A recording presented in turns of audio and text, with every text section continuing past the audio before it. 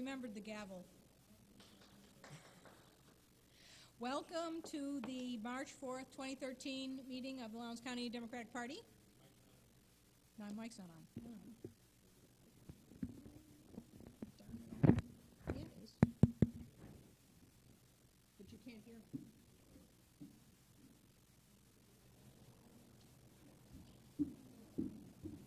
Welcome. Can you hear me now? No.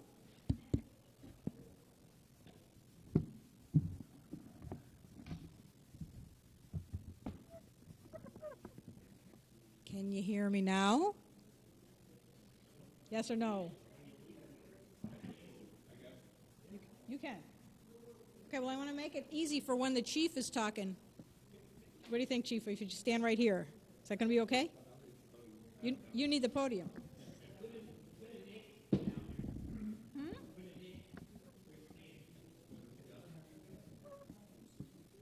Can you hear me? Is it okay?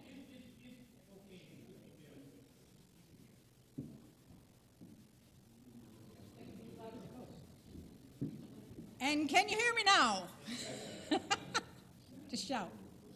All right. Welcome to the March 4th, 2013 meeting of the Lowndes County Democratic Party. If you would please join me in rising in a moment of silence to honor those who serve our country. We are always on the cusp of something or other, and men and women around the world serve us, so thank you.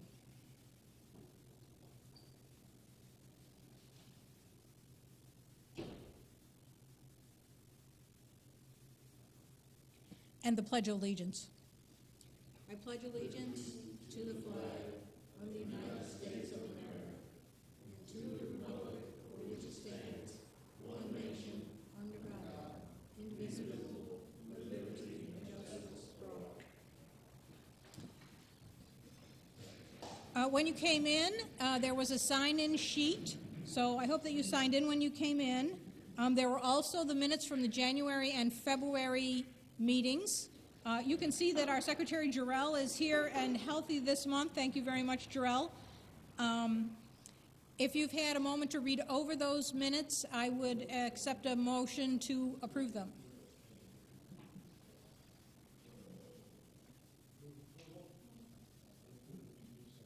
Do I hear a second?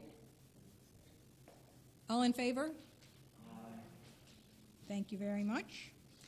Jim Parker, do you have a financial report for us? Not quite yet. Okay, we'll skip that for now. We'll come back. We have been having a really great speaker series here the last year and a half or so, and we've been learning a lot about different parts of how the government works. And I'm really pleased to have with us Chief Guyton from the Lowndes County Fire Department to tell us what the fire department does, how it's organized, things that we might not know. We learned a lot about the health department last month, and I'm positive, 100% positive, we're going to learn stuff about the fire department that we didn't know. Chief Guyton.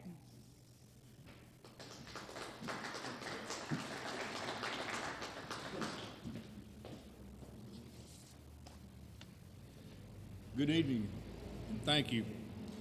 It's an honor to be invited here to speak tonight to your group. Last month, I ran into Gretchen at commission meeting, and Gretchen asked me if I'd be able to speak here tonight.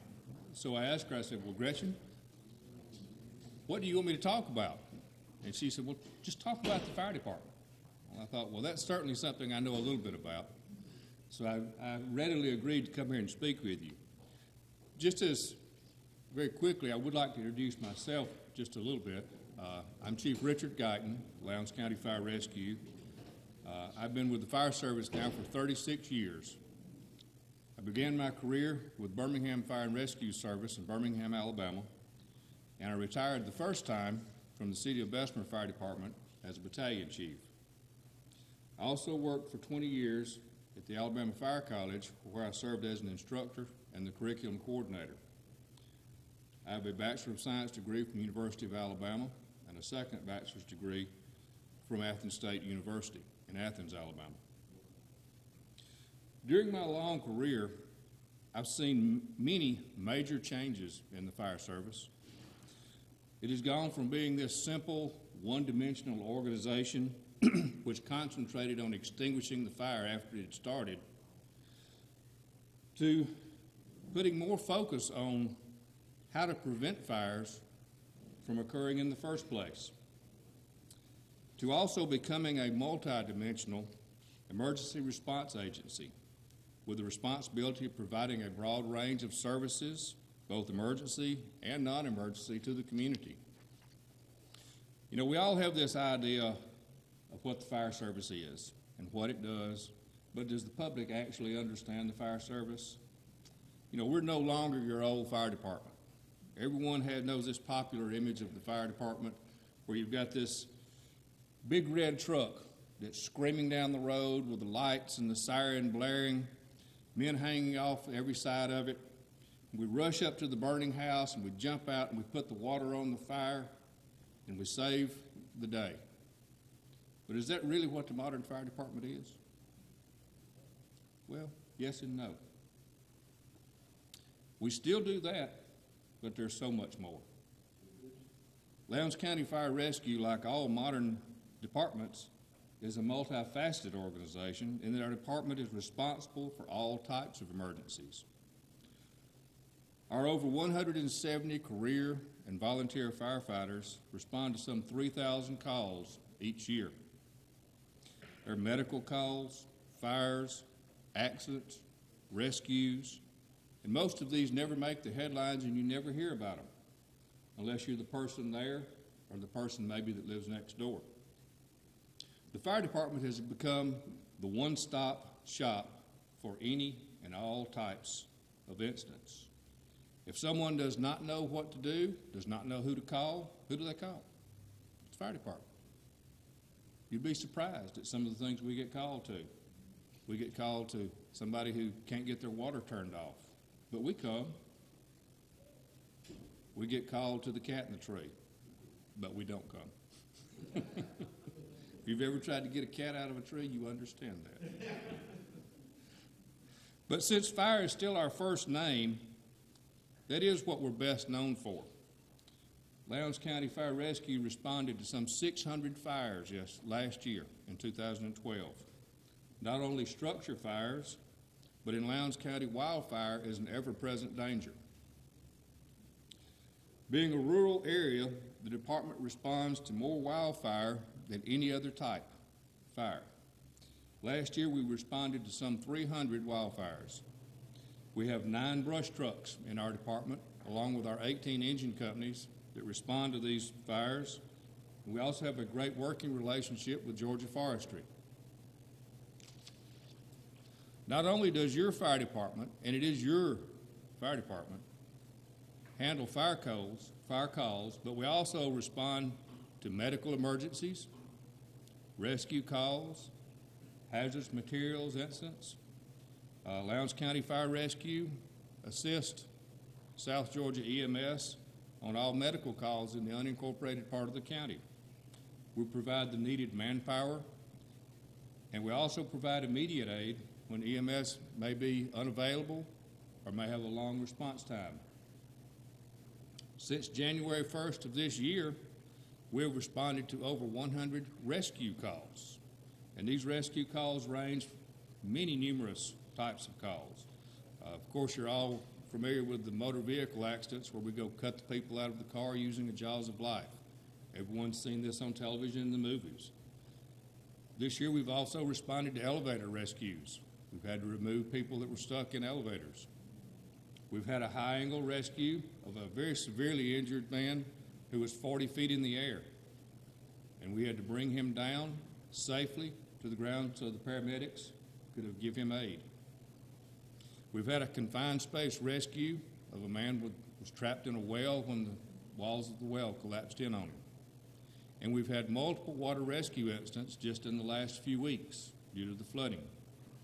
We have 2 water rescue units that respond to numerous calls each and every year for those trapped and lost on our rivers and lakes. Our hazardous materials response team goes to spills and leaks of hazardous materials throughout the county. We contain them on site and mitigate the damage that they could be caused by their release into the environment. However, answering emergencies is not all the fire department does. There's still more to us. Fire prevention is now the major focus of the fire service. It's been shown preventing the fire is much more cost-effective than extinguishing the fire, and much more cost-effective than the damage caused by the fire. We have a very active Fire Inspections and Investigation Bureau that goes along with this fire prevention. We inspect every business each and every year. Any new business that comes into the county before they're given their CO must be inspected by the fire department.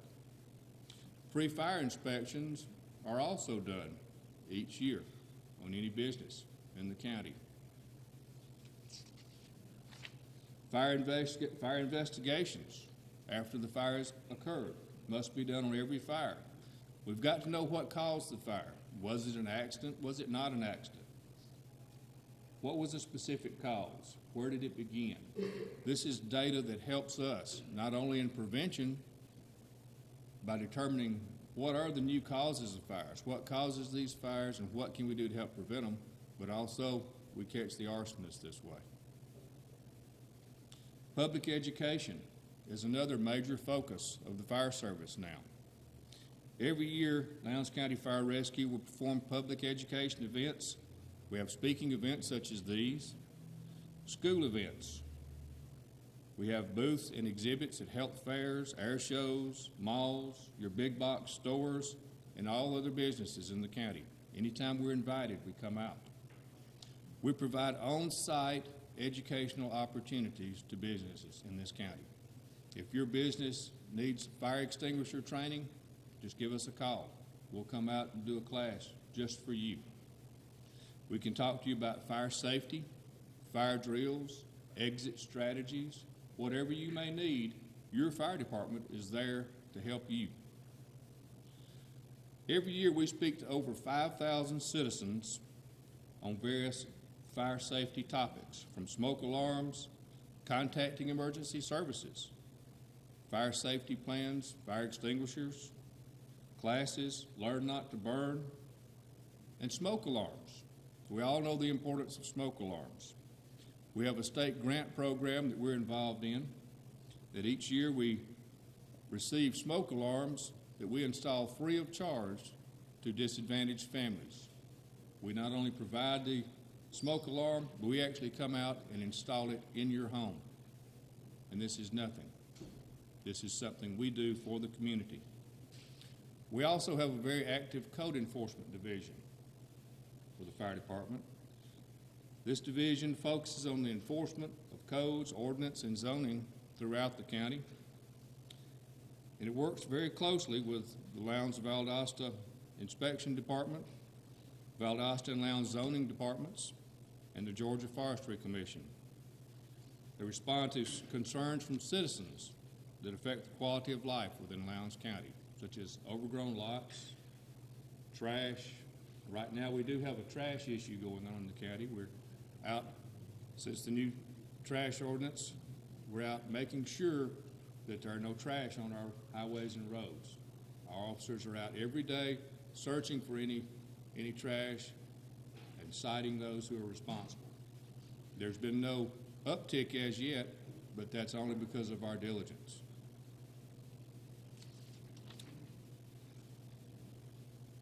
With all that being said, I hope now you see today's fire service in a very different light. Not that the fire service of the past, just being the big red truck and rushing down the street with the lights and sirens and the men hanging off the sides is anything bad, but we're more than that now. We're a complete organization that provides service to our customers, and our customers are you, the citizens of Lowndes County. So at this point, I would like to take any questions any of you may have concerning the fire department and its operations. Questions? I always have a lot of questions. I know she does, too. So you brought one of your assistants here with us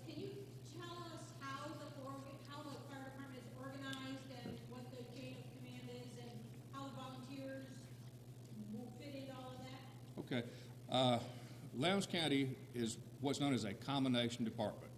We have a volunteer staff and a paid staff. The paid staff, we have paid firefighters also, but just we'll speak of the staff to start with. I have a staff that consists of myself, my training officer, Captain Green, is my chief inspector, and our fire marshal, which is Darrell Hall. Captain Carter is our training officer.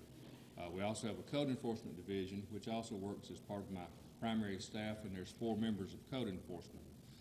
Now, the two sides of the department, the paid and the volunteer side, actually act as one. There's really not a division between the two sides.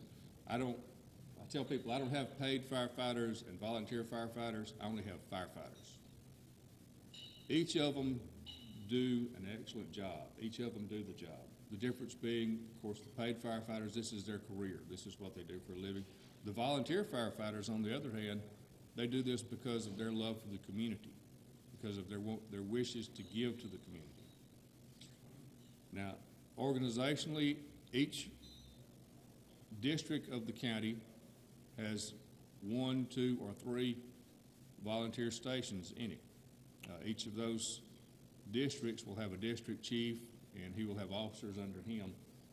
Myself, as being the fire chief, I command all of the units within the county. In the county, we have some 56 apparatus all total. There are 18 engine companies, 9 brush companies. We have 5 rescue companies, various tankers, and other apparatus. Is that anything? Yes, sir. I'm afraid I'm also one of these people with lots of questions. Certainly. I have 2 questions that really interest me. One is as I teach law-related classes, and I know that in the past there has been controversy on arson inspection standards, and some people have been convicted because of false mythologies about how fires got started. I wonder if you could speak to that. And second, I understand that one of the original reasons for the push against cigarettes was the amount of fires that got started with cigarettes. And I wonder if you have any data about that. We'll start with the cigarette question first, because that's going to be the easiest to answer. Yeah, I have no data on the instance of cigarettes and fire causation. I do know from my career that many fires are caused by cigarettes, and smoking in bed back in the 50s, 60s, and 70s was an ever-present problem. Now, but as far as hard data on those, I just don't have it off the top of my head. Now, as far as arson investigation, the fire service is primarily involved in what's known as cause and origin in fire investigations. When we investigate a fire, there's 2 things we have to determine. And those are those 2 things. We determine the cause of the fire, what caused it, and where did it originate. Well, the first thing we always look at is where did it originate? Where did the fire start? Where the fire starts always gives you the clue of what caused the fire.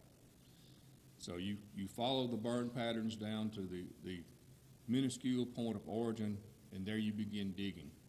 And you determine, okay, this is what actually caused this fire, whether it was the cigarette, the candle, the stove left on, whatever the cause may be. Now, as far as criminal arson cases, those are investigated entirely either by the Sheriff's Department or the Alcohol, Tobacco, and Firearms. Once we determine cause and origin, if we determine it to be suspicious in nature, at that point we turn the investigation over to arresting authorities. Thank you. Yes. Yes. I want to ask you about mutual assistance. What's the relationship between you and the city fire department? Certainly. The forestry department? Mutual aid, as it's termed in the fire service, and we have mutual aid agreements with all of our continuous communities. The city of Valdosta, let's speak primarily between ourselves and the city of Valdosta being the 2 big players in the county. I have a great working relationship with the city. J.D. Rice is a personal friend of mine. As a matter of fact, he and I have lunch, try to have lunch together once a month. We have a relationship that we've built up over the years. So on a department head relationship, it's very close. Now, the department's mutual aid, what that actually is, because people don't really understand what the term means. What it means is if we get to a fire and for some reason we need help that's beyond what we have, we call the city. If the city gets to a fire and for some reason it's beyond what they have, they call us to assist them with the response. First, the organization who has responsibility has to get on the scene and determine if that assistance is needed before anything can happen. But with our working relationship being so close, we work very closely together and assist each other at every opportunity. Georgia Forestry is one of our partners in our wildfire programs. We help them in their fire prevention programs. They help us in our fire prevention programs, and we work together almost seamlessly. When we respond to wildfire calls, they will immediately get on. They have our frequency in their radios, and they will get on the radios very quickly when we get on the scene, and we'll know, okay, what do you have? Do you need us to start your way? Sometimes even before, because they have the tower spotter, they can see off in a distance, that's a big fire, or maybe they've got the plane up in the air, and they've already scouted this fire and know what's there, and they'll call us and tell us what's going on and tell us that they already have their resources en route. Yes? I have a follow-up on mutual Yes. aid.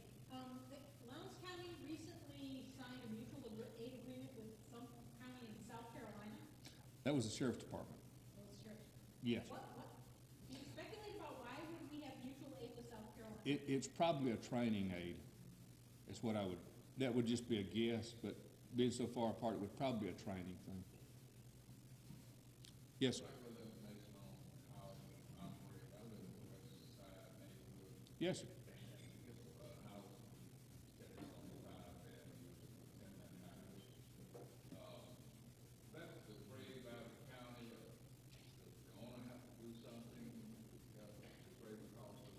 No, sir.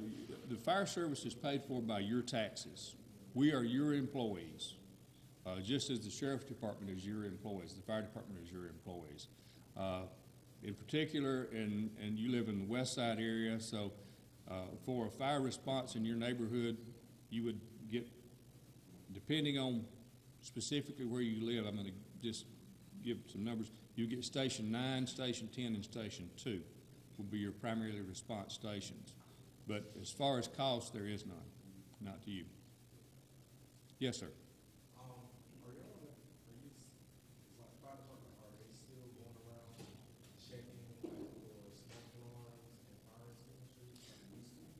Well, we do not do that at homes. We do that in businesses. We don't have actual authority to inspect homes, but we do have authority to inspect businesses. And so that's where we put our focus on. We do courtesy inspections of homes. If you would like an inspection, you can call and we will do a courtesy one. There's nothing legally binding. We'd tell you, hey, you need to put a fire extinguisher here, or maybe your fire extinguisher's out of date, or you need to put up another smoke detector. But these are all just courtesies, just for your benefit. Yes, ma'am.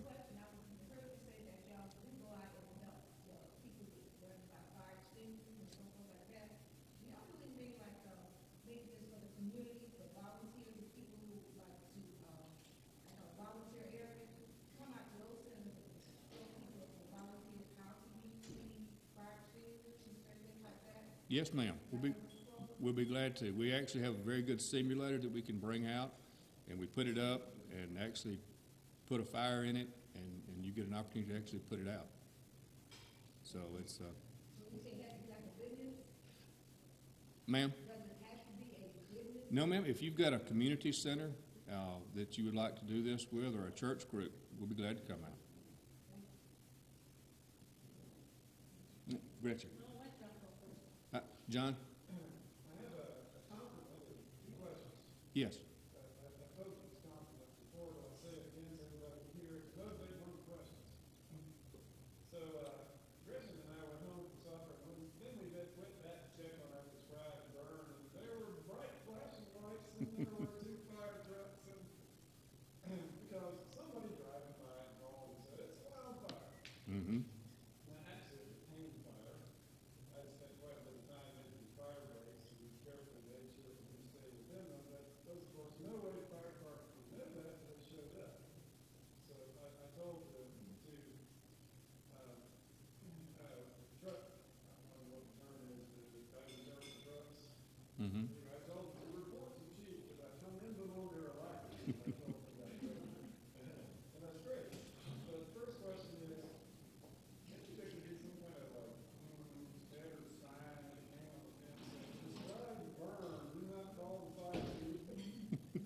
Well, in answer to that question, first of all, anytime we get a call, we have to, we're bound to respond.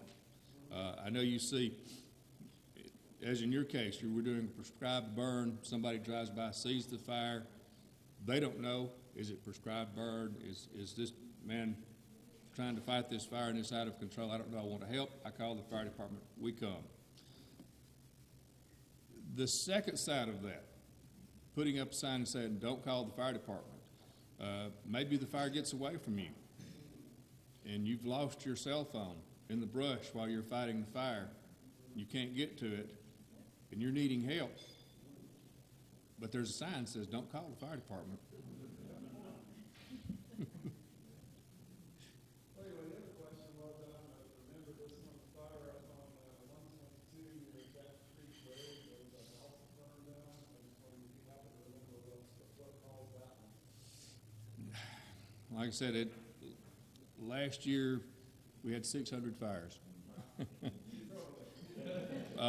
It's remembering any one of them at my age is. Gretchen. If you were to say the top 3 things that people could do at their home to keep it safer, what would those 3 things be? First of all, a smoke detector. That would be the number one thing. Smoke detectors save more lives than anything you can do in your home. The second thing, going hand in hand with that, is a fire extinguisher and knowing how to use it. The fire extinguisher that sits underneath your sink, if you don't know how to operate it, don't know how to use it, does you little, if any, good. The third thing would be to have a fire evacuation plan. What are you going to do if you wake up in the night and there is smoke? Say your smoke detector is going off. It's 2 o'clock in the morning. You open your eyes and all you can see is the darkness of smoke around you. What do you do at this point in time? Anybody? What's your first thing that you do? Get out. Get out. But what's the first thing you do? You drop to the ground. Very good. Drop to the ground. You would be amazed at how many people will stand up. Don't stand up. In a house fire, at this level, right here, if you have a fully involved house fire, the temperature is between 11 and 1,300 degrees. If you stand up in that atmosphere and take one breath, you will only take one breath. Roll out of that bed, find your exit, and move to the outside. But have a plan. Have everyone in the house alerted to that plan. Have a meeting place outside. Make sure everyone knows where to go. Don't try to save the house. Don't try to get Aunt Mamie's picture off the wall. Those are things that can be replaced. Maybe, maybe not. Maybe Aunt Mamie's gone, but certainly it's not worth losing your life over. But have that plan. Know how to get out. Have a place to meet. The big oak tree in the front yard. The whole family meets there. Everybody's there. You know you're all safe. Go to the neighbor's house and call 911. If you don't pick up your cell phone on the way, if you don't know where it is, can't pick it up, don't go back in. Don't try to stand inside and make that phone call. Have a plan. Those are the 3 major things you need to remember. Anyone else? Yes.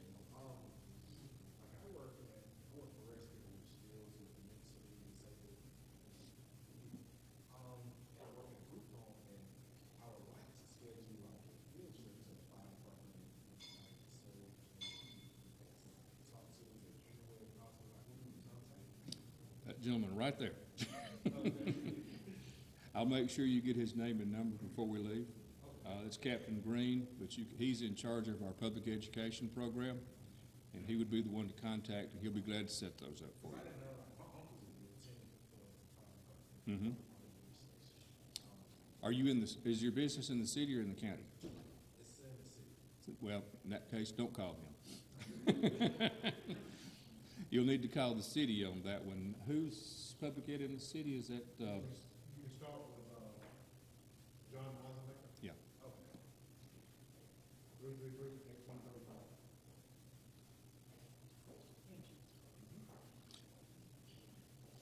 Anyone else?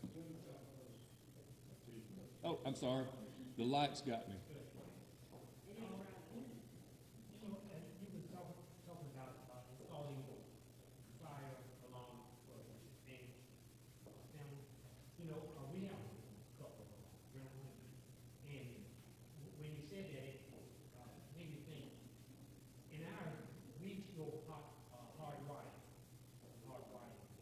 Mm-hmm. And been a couple of times that we go over there, the efficient is the little portable one that you put up. They'll flip it off so it won't work. Yep. And I don't think it's anything that gives you a better feeling than a hardwired fire. So I'm trying to see if these are hardwired or if they're battery. The ones we install free of charge are battery operated because we're not electricians. We're not going to get up in there and try to pull wire and do electrical work. That affords you a degree of safety. Yes, your greater degree of safety is with a hardwired extinguisher with a battery backup. And all the new ones now have the battery backup systems to them.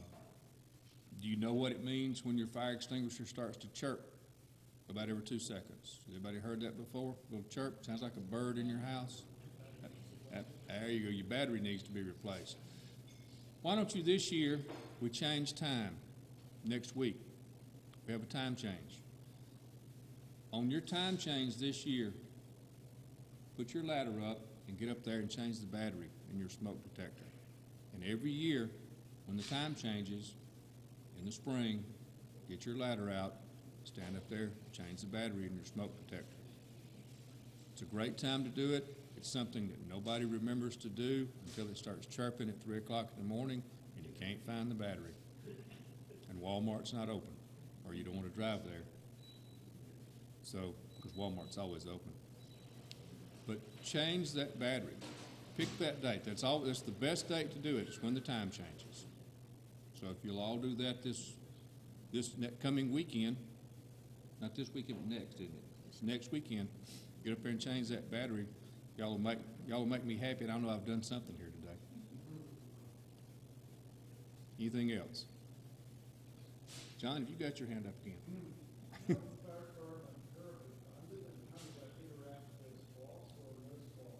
Okay, very good question. The fire department is funded through your county taxes. Since in the county we have a city fire department and a county fire department. There's 2 different departments because they're 2 different entities. The people that live in the city can't pay for the county fire department. That's House Bill 3. I can't remember the House Bill number, but there's a House Bill that says someone that lives in a city that pays for a service cannot pay for the same service in an unincorporated area. So we have to be funded through a special tax that is levied.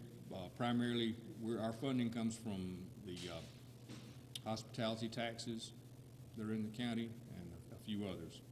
So that's how we get our funding for operating expenses. Now, as far as capital expenses, those, of course, come from SPLOST funding. All of our equipment, all of our fire stations are built or purchased through SPLOST funding. So we really like for the SPLOST to get passed because we need new fire trucks, to be honest with you.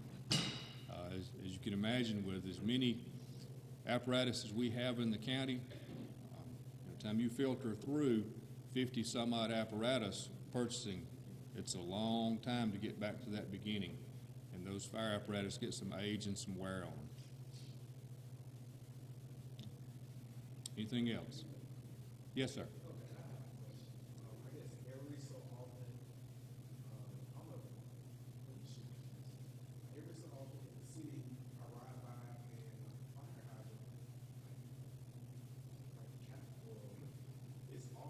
Mm-hmm. And it's just like water going.